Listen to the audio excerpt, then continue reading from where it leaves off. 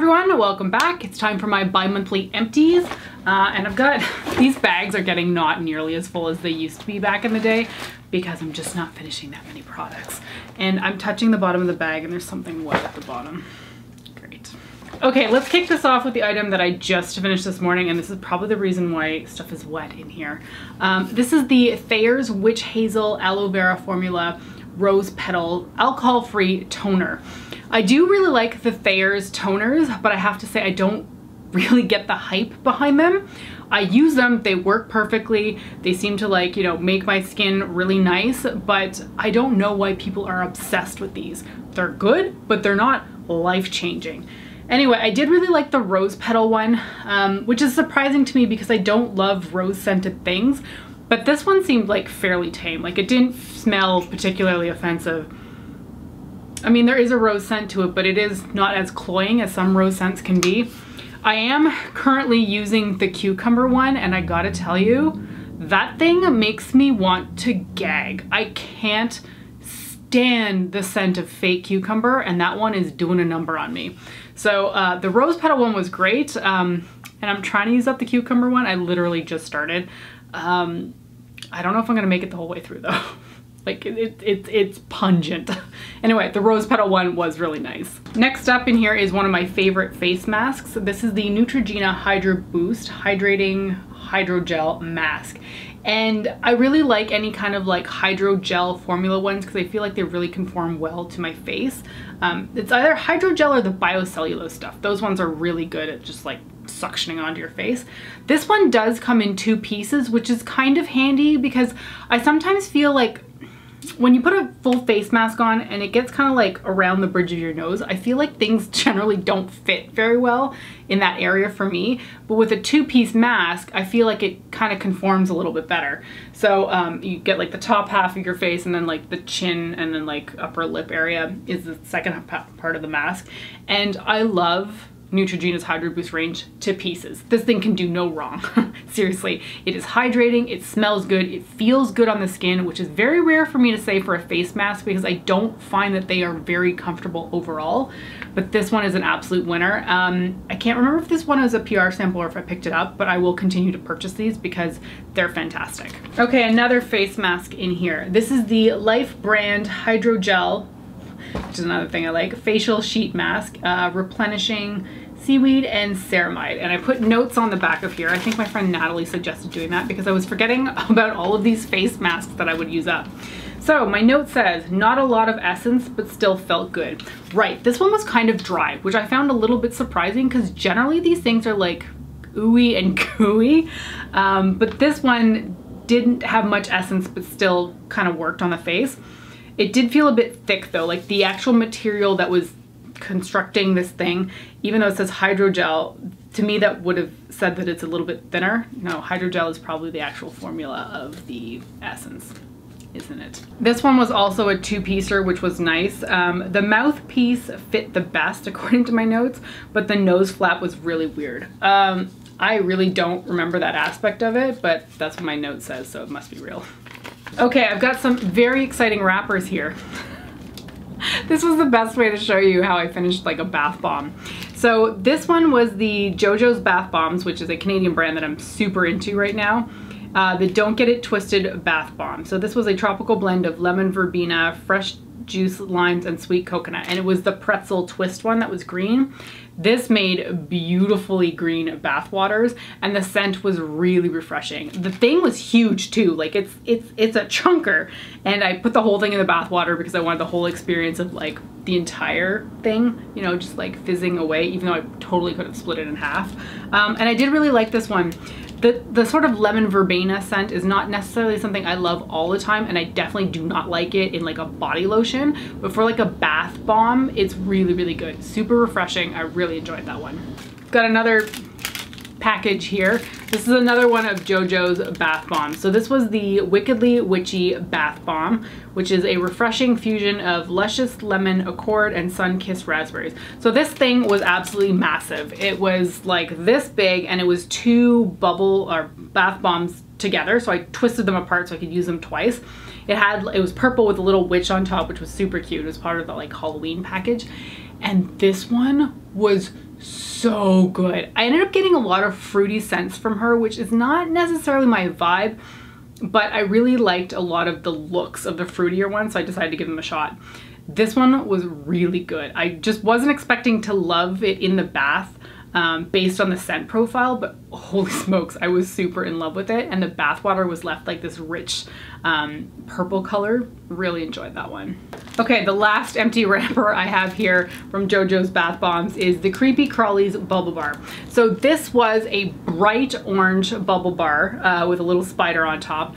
And when I went to go use it, I totally forgot that it was a bubble bar and I thought it was a bath bomb. So I put it in the water and nothing happened. Like after I'd already poured my bath, and I was like, what the heck is going on? I'm expecting it to like fizzle out everywhere. Yeah, it didn't do anything. And then it started to like crumble in my hands and I'm like, what the heck is this? Read the package, realized it said bubble bar, and I completely screwed up how I used it because I should have crumbled it under like the bath water as it flowed in. Anyway, thankfully our bathtub actually has jets, so I was able to get the bath foam to occur that way with the jets going. But I felt really stupid because I didn't use it properly, and it probably would have been a more enjoyable experience if I'd done it that way. Anyway, the scent on that one was super lovely. I don't know, this one doesn't actually have the scent profile on it, but oh, the smell, I don't even know what that smell is. It's a good one though. That's really helpful, isn't it? She doesn't have any more of them, so it's not like you can go out and buy them. But that was a really good bubble bar. If only I'd known how to use it properly. That's my own fault. User error there for sure. Okay, another thing I finished up this morning. This is the Zero Face Wash. This is the relatively new to Canada that This is the relatively new to Canada brand that is being sold at Shoppers Drug Mart. They're 100% natural, plant-based, and vegan, and the packaging is all sustainable, so everything I believe is recyclable, and they're out of the UK. So this face wash was fine, perfectly nice, cleaned my face, didn't really have much of a scent to it, which I find a little bit disappointing with skincare. I mean, it's really inoffensive. Like no one's gonna have a problem with this scent, I don't think, because there's just not much of one there. And again, it worked just fine, but there was nothing truly special about this one. I'm not somebody who particularly cares about like being 100% natural, like not even close. So for me, that aspect of it really doesn't weigh into how I feel about the product. So while I used it and it was nice to use, it's not something I would necessarily repurchase because there was nothing totally different about this in comparison to anything else I've tried. So yeah, it was adequate, worked really well, but not something I would pick up. I have another face cleanser here. This is the Rachelle Dermaceuticals Refining Sugar Cleanser, and I've gone through quite a bit of these. I think I've received them all in PR. I've had like large sizes, small sizes. They seem to always give these ones out. And this one's interesting. I do really like the sugar cleansing aspect on my face. I feel like the grit is just right, and there's a lot of it in it too. Like it's a really thickly gelatinous formula with a lot of grit to it that is not uncomfortable on the face, which is a really good thing. But there's something about the scent of this that I loved when I first got it because it's a really thick like sugar scent. Maybe a hint of vanilla in there too. But the problem was that the more that I used it over time, I just found the scent to be too much. Like, don't get me wrong, it's a good scent, and I think if somebody were to smell this right off like the bat, they'd be like, oh, that's really good. But over time, I just got really tired of the scent. So even though it worked out really well for my skin for exfoliating and all that, I started to like not look forward to using it just because of the scent. So anyway, I do think it's a good product though, and I would use it again if it happened to end up in my collection once again. Okay, I never talk about these kinds of things, but I had to mention these cotton facial pads, these luxury cotton facial pads by Quo. So must have been about a year ago, I tried out the Shiseido cotton pads because everybody used to go on and on about those things, and they're fine, but they're not worth the more expensive price tag in comparison to cotton rounds. So I think at the time I also picked up the Quo ones that were similar to the Shiseido ones because I was like, well, why not? They're cheaper. And I gotta tell you, I do not get these cotton facial pad obsession things at all. These ones in particular were quite annoying because the way that they were cut, they just never really stuck together properly. So the ends of, this sounds so weird, but like, it's like you had two sheets and then in the middle is a whole bunch of fluff. So the the fluff would never like hold the two pieces of cotton together, and they would always end up very separated. It was just like stupid. It was messy and dumb, and I was just not a fan of this. Don't get me wrong, I like Quo's cotton rounds, but the cotton pads are just nonsensical to me, so I would never pick them up again. The Shiseido ones I don't remember like pulling apart like the Quo ones, but again, I don't get the point in these cotton pads versus the rounds. And I'm looking at the back and it says, yeah, it does say triple layered cotton. So it really is the central layer that's causing the issue, because it just like, it pulls apart and then you got your ends like flopping off on either side. This sounds ridiculous for a cotton pad, but that is what happened. So I've used up the package, but I'm not going back to that. Cotton rounds the whole way. Okay, I have another face mask in here. This is the Pretty Animals by Masque Bar. And I was really excited by this one because it was a raccoon firming sheet mask. And I'm obsessed with raccoons. I love raccoons everything. I think they're the cutest things in the world, with their big fat butts and their huge tails. I love raccoons. So when I saw this, I snapped it up, and I waited quite a few months before I tried it out because I just wanted to savor the fact that I had a raccoon mask and we use it at a perfect opportunity. This does not look like a raccoon. At best, you might look like a bear, but it just really did not scream raccoon at all. It didn't fit. It didn't look good. It didn't really stick to my face properly. This was a total failure. Like, it was so disappointing. I would never recommend this. Some of the sheet masks, like the animal masks, are kind of cute. This one was not cute and no good. Okay, so I have two Sèche Vive top coats in here, and what I think happened is that I got to like the halfway point on one of them and then put it away to like mix into another halfway point bottle so that I could have a full bottle and not be struggling to get the bottom of it. But I have to say I don't really recommend that, because by the time you get to close to the bottom of the bottle, the texture of it's really goopy and really thick, and while it's usable, I found combining it with another mostly used bottle just ended up being a disaster, because then the formula was super thick. So I definitely won't be doing that in the future. But I will say that I use this stuff constantly. This is the only top coat that I use. If you've been around on my channel for a while, or you've been watching any of my empties, you know I won't shut up about this stuff. Sèche Vive is the best top coat out there, and I won't use anything else. It holds every nail polish intact on my nails for an entire week, which is exactly what I want out of my nails. I could probably extend it to 2 weeks, but I get bored of my polish color and want to change it every week. So this stuff is the best. I can't say enough good things about it. I've purchased, I think, 3 more backups at this point because I was starting to run low, and I will never be without this stuff. Holy smokes, I actually have some makeup products in here. Whew. Benefits Precisely My Brow Pencil. I think I have slagged off this pencil before in the past because I just thought it was too expensive in comparison to the NYX Micro Brow. I think I'm taking my words back now, because I think that this color match is better for me. This is the shade 2. I think shade 2 is better for me in the Benefit one than the NYX Micro Brow in Taupe. It's hard for me to say that because this is like double the price point of the NYX one, and I'm super cheap when it comes to products that I have to constantly repurchase.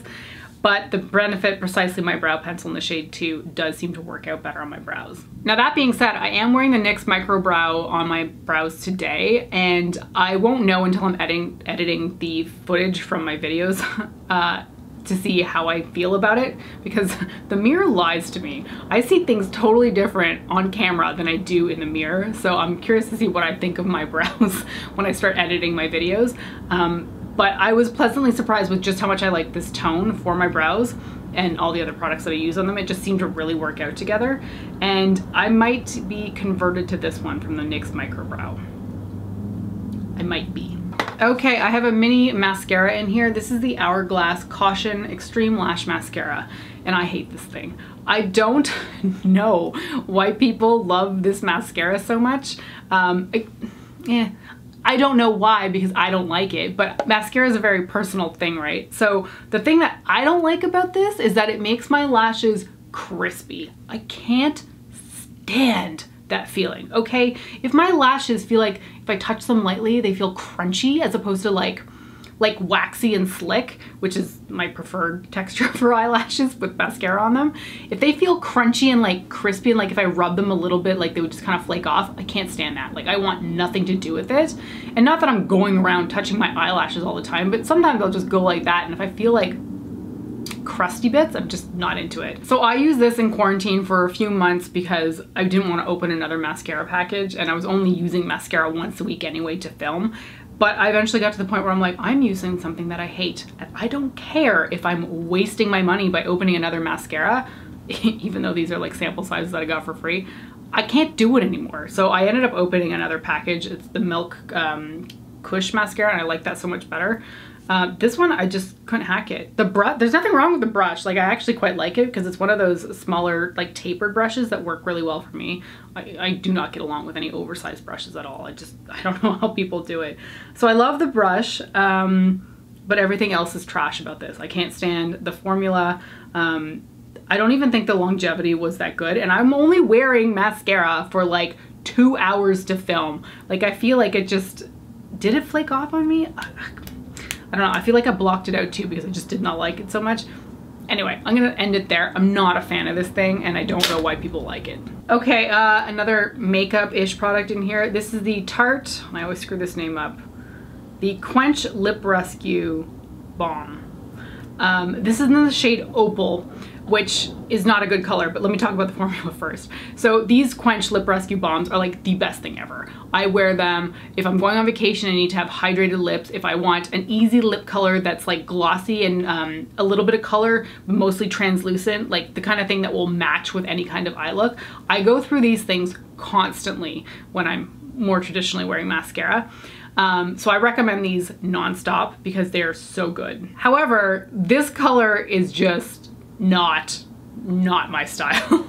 It's called Opal, and it's kind of like this white purple color, and when you put it on your lips, it basically gives me a white cast. So maybe that would work for somebody else, but I just don't like the color of it on me. So what I ended up using this for is at night before I go to bed, I would wear it as like my nightly lip balm, and that's fine because I'm not seeing anybody other than my husband, right? So I don't really care what my lips look like because I'm gonna be sleeping overnight.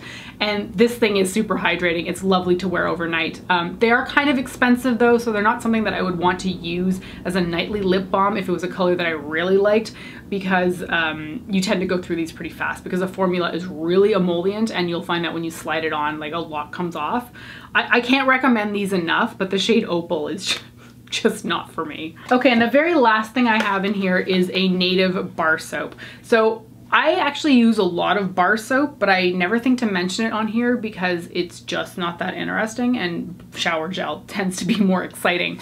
But I really like bar soap, and I've been really enjoying the native ones. So this is the Citrus and Herbal Musk bar soap, and I'm gonna open it up so I can remind myself of the scent, even though clearly it's empty.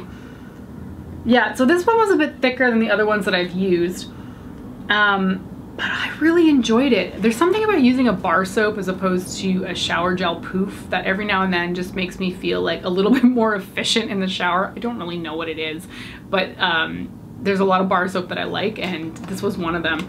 They're an online only like internet brand really from what I remember. And I know a lot of people have raved about their deodorants, but I've tried out their bar soap and I really liked it. So again, this was the Citrus and Herbal Musk one, and it was really good. So that is it for my empties. That is everything that I finished up in the last 2 months. I hope you found the mini reviews helpful. Thank you so much for joining me today, and I will hopefully see you next time. Bye.